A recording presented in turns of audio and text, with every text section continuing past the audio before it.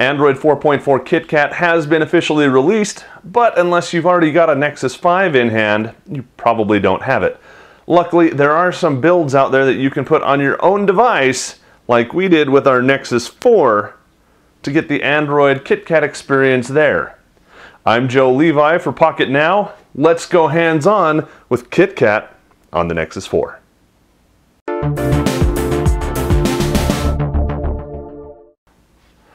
This is my Nexus 4, and I'm running an AOSP version of Android 4.4. It is running kernel version 3.4.0, not some of the rumors that we're going to make a big jump up in that, and you can see kind of what we've got down here. This is not the official ROM. There are going to be some hiccups and some things that aren't going to be there when the official ROM comes out for this. Let's go ahead and get started. First of all, we tap on the Android version, we get a nice big K, we press and hold, and we get Android. There's also a kind of fun little thing that we can get to.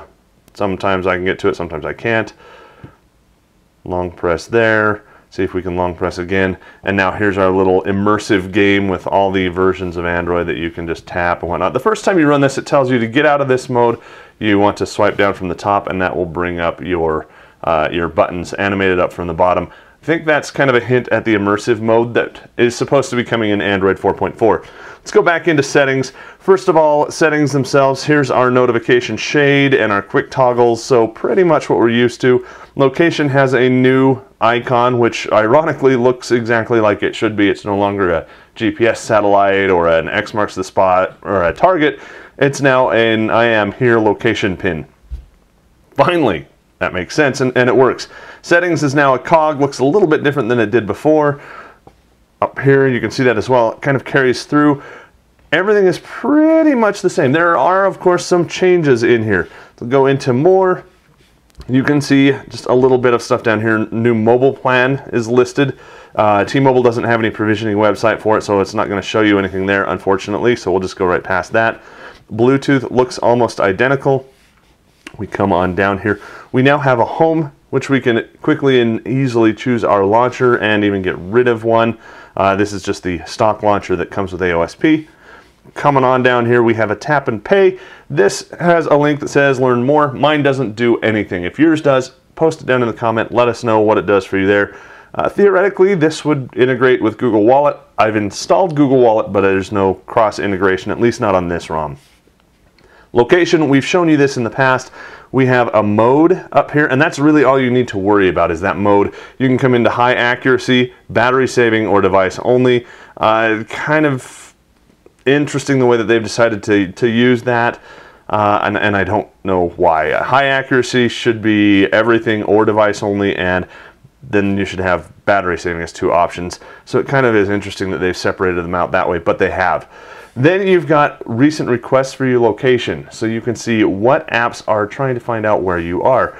Location services right now, Google location reporting is on, and Google Search and Google Play services have both used the low battery version of finding out where I am. So it's just kind of a rough location, but I can see what apps are finding out where I am right here quickly, easily, and if there's anything suspicious in there, I can take action on it. You can also quickly turn it off if you want to. Coming back in here, just continue heading down. Same account section that we are already used to. Pretty much the same thing that you are used to seeing there. Of course, as you add new services, you'll get new items in here like Dropbox and whatnot. We now have printing, which does that. I'm sure it's supposed to do more than that, but right now it just does that. That tells me that I need to go to the Play Store. I need to download an app.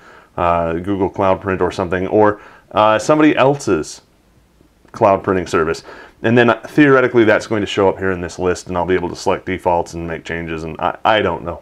We'll have to see how that turns out, but that's where you get to that. And then of course we've already shown you about phone, so that's the nuts and bolts back in there. Show you that, just regular stuff that we're already used to. Nothing big there. Before I jump into the home, let's go into the app drawer. First of all, you'll notice there is no more apps and widgets. That's gone. You also now have no little icon up here to jump quickly and easily to the Play Store. That's interesting because I got really used to that and it was right there. Now I have to go and find it alphabetically in the list. but that's what they've done. You can see I've just installed a very slim set of my favorite apps. This is still rooted, so bear that in mind when you're watching everything that goes through here. I haven't done anything special with Super Sue, you know, completely empty list, so, but it's there. Coming back in here, you'll notice now that still has kind of the animation icon, or the animation to it, the zoom in, zoom out, and that's pretty much it. Very basic, very simple. We've got, you know, 5 icons across and 5 icons down. Easy cheesy. Okay, good. Now the fun part. You want to add something to the home screen and it's an app, you can do that easily. Let's go ahead and put maps. Same way that you're used to, just like that. If you want to do that to another page, you can do that just like that. Now, if you notice down here on my little dots, not my messages, my little dots to indicate what page I'm on, I have 4 home screens. This one, that one, my main one, and then Google+. Yes, it's now Google+. Downside to doing Google+ this way is if you want to dismiss these cards that way, you can't, because it takes you back to your home screen.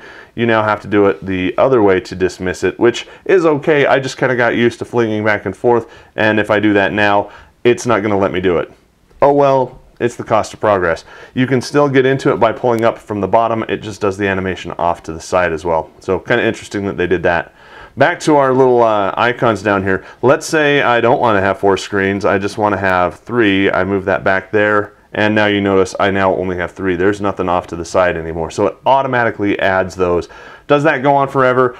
I don't know yet. I've only done a maximum of 4, and if you want to play with it and let us know how many you have, feel free. Let us know down in the comments. Next, how do we change wallpaper and get widgets? Tap and hold, just like that. And now you can thumb through here, kind of honeycomb-like. Remember when we could do this in honeycomb and we had this kind of dock or this tray down at the bottom? Well, now we can do the same thing here with KitKat. We can go into wallpapers, and for some reason that didn't do anything for me. Wallpapers will launch the wallpaper picker, and everything is in here. All of your wallpapers, including your live wallpaper, all in one big long list, so you don't have to know the difference between them. They're all just wallpapers. You set it, and there you go. Just quick, easy, simple, just like that. Next up in there, we've got widgets. Tap on that. Here are your widgets. You can, quickly and easily grab one, just like you used to. Tap it, drag it wherever you want. You still have the widgets that scoot out of the way, the icons scoot out of the way to make room for it. Really quick, really easy, a simple way to do it. Last but not least is we have settings. So you can get settings all about, in this case, Google Now, and just kind of basic stuff that you can do with your launcher right here. Another fun thing is, and I've used this long enough that I no longer have this little animation up in here that tells you stuff to say. I'm not going to say it right now because then it'll do stuff. Little animation that pops out and says, say this keyword, and it does stuff. So we can, and it's listening. At least we thought it was only going to be the Nexus 5 that was listening. This is a Nexus 4, and okay, Google, what's the weather going to be like today? Just as easy as that, you can see I've got an always on, at least when I'm on one of my home screens, listener. Okay, Google, how tall is the Empire State Building? Just as easy as that. Again, coming back, and I know I can continue searching from that screen. I'm trying to show you here, I'm not touching the phone, just saying, okay, Google, call Texas Roadhouse Steakhouse. So quickly and easily from my home screen, I can very, very conveniently get to all kinds of stuff and use the power that is in Google Now without leaving that home screen. In fact, without even touching the home screen. Very convenient. I like it, and I've already impressed my friends with it. So there you go. So that's been a first look at KitKat on the Nexus 4. It is by no means official code. There is lots and lots of rough edges that you're going to run into. I'm getting a calendar error about every 5 minutes. That having been said, the overall experience is very nice. It's smooth, it's fluid. I like it, and I like the subtle yet profound changes that are there. But I'm curious to know what you think. Head down to the comments, let us know what you thought of the video, and if you've already flashed this on your phone, let us know what you thought of it there as well. If If you want to follow us on social media, we are there, and we would love to see you there and carry the conversation there as well. We're on Facebook, we're on Google+, we're on Instagram, we're even at Pocket Now on Twitter. I'm on Twitter too. I'm at Joe Levi. For Pocket Now, showing off KitKat. I'll see you next time.